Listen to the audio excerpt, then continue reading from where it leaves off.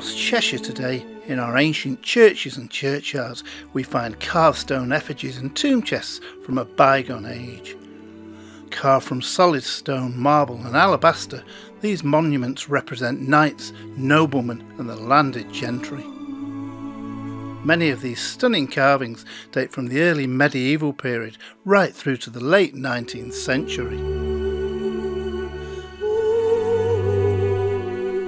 Through my work filming episodes for both my History Walks and Rambles Through History series, I've been privileged to visit many of these stunning monuments in person, and on many occasions been given special permission to see these that are normally housed within chapels and sometimes behind locked doors.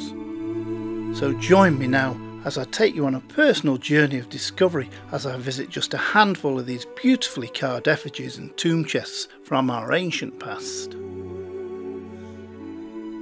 In the centre of the chancel stands a beautifully carved alabaster effigy, that of Sir Hugh Calverley, who died on the 23rd of April 1394.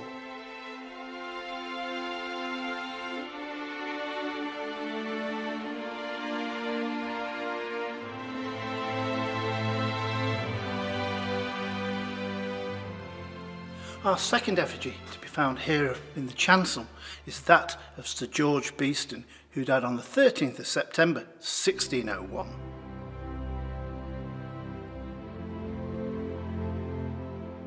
During his life, he served under 4 monarchs, from Henry VIII right through to Elizabeth I. Sir George certainly made his mark on the history of 16th century England.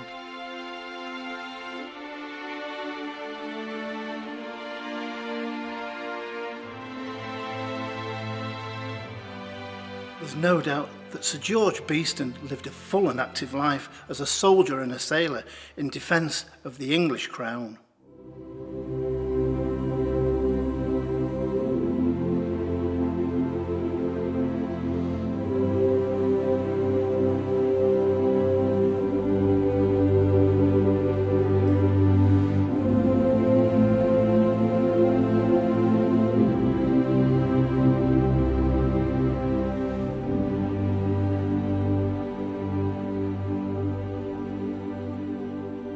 Carved as knights in the 14th century, their heads rest upon the Davenport crest, strongly suggesting that these are indeed the Davenports.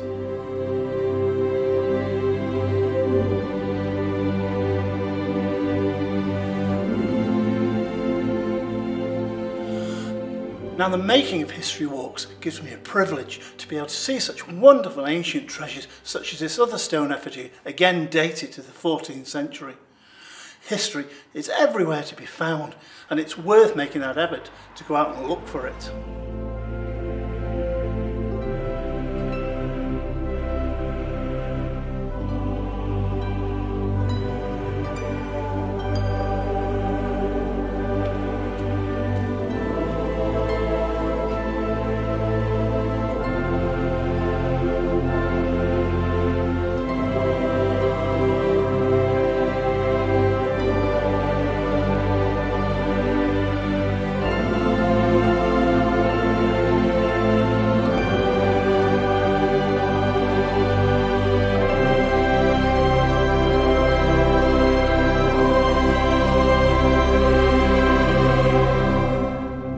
Here where we find our first monument, dated to 1410 and representing John and Margaret Mannering.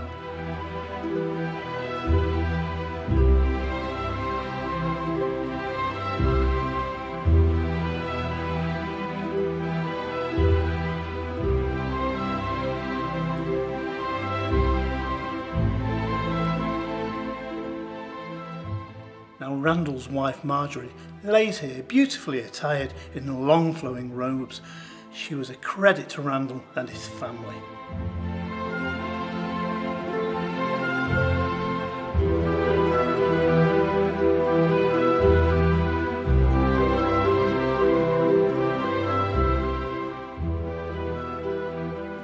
Now the third monument that we find here today at St Lawrence's Church is that of Philip and Ellen Mannering.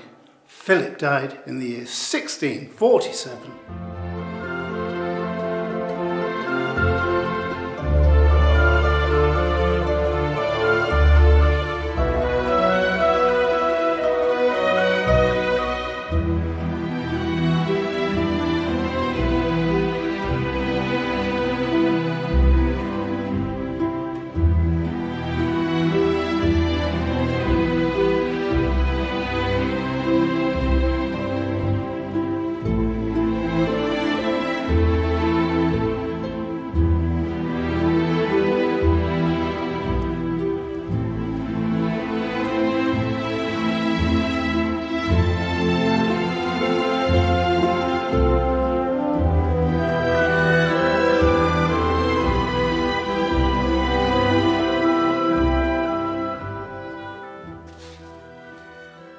Well, what a great honour and a privilege to finally be stood here at the tomb of the 13th Baron of Warrington, for here is the final resting place of Sir John Le Boteler and his wife Lady Margaret Gerard from Kingsley. However, all is not quite what it seems, and this tomb that we see today originally stood elsewhere within the church. For it was in the year of 1947 when these two beautifully carved alabaster tomb effigies were separated using nothing more than a workman's saw.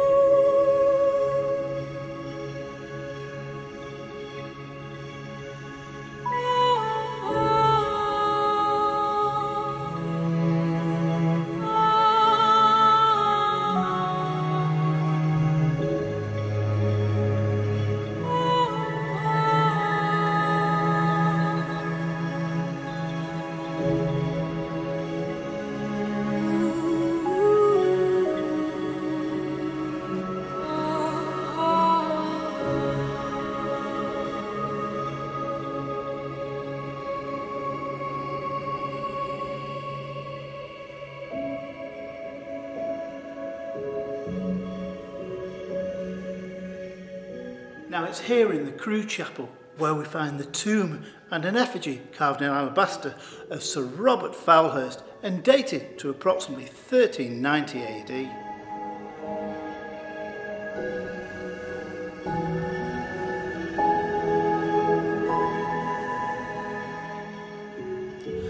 I find such tombs spellbinding. It's almost as though history has been frozen in time. The detail is exquisite and it's a reminder of our ancient past. Of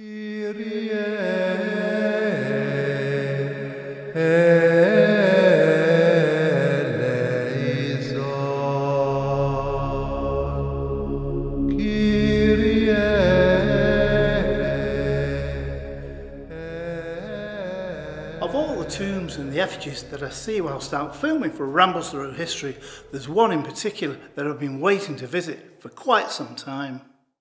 For this is the recumbent figure of Robert Fowlhurst, priest of this church between the years of 1475 to 1529. What I love is the simpleness of the carving and the hands held in prayer. Robert was the rector here at Bartholomew until his death in 1529, and he was also the last rector before the Reformation.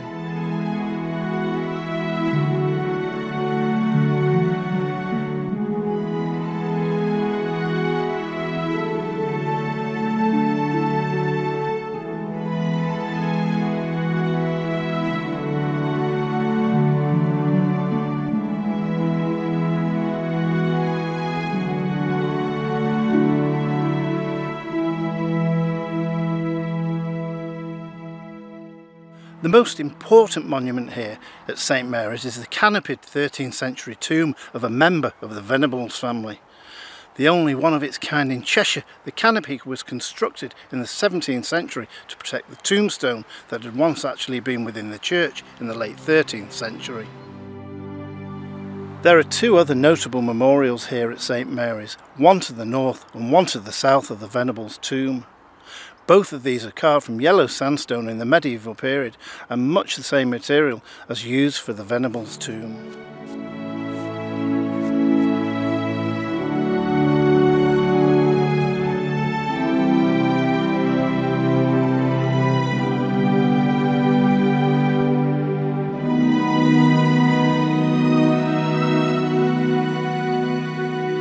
Now here, just to the north of the Venables tomb, lays the tombstone of what appears to be a cleric with his hands clasped in prayer, again from the medieval period.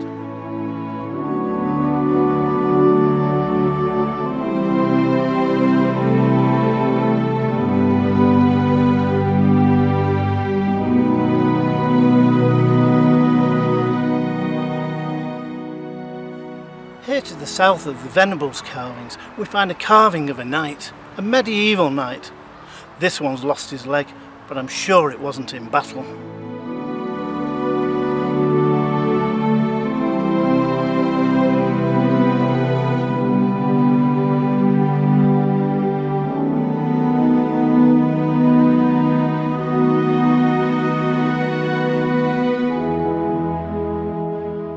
We're here today in Plemstall, just a couple of miles away from Mickle Trafford near Chester. The site of St Peter's Church here in Plemstall was once most likely a hermitage, where it was occupied by St Plegmund himself in the late 9th century. It's here at the east end of the church where we come across this stunning vault of the Hurlstone family. Consisting of an ashlar sandstone anchorless plinth mounted with a carved Baroque tomb chest, it's one of the strangest layouts I've ever seen in any Cheshire churchyard to date. Dated to 1670, it certainly has many unusual features. The one here on the south face is that of a male, whilst on the north side the carving represents a female. Whilst the original construction date of this vault can be dated accurately to 1670 AD, the vault also contains other family members.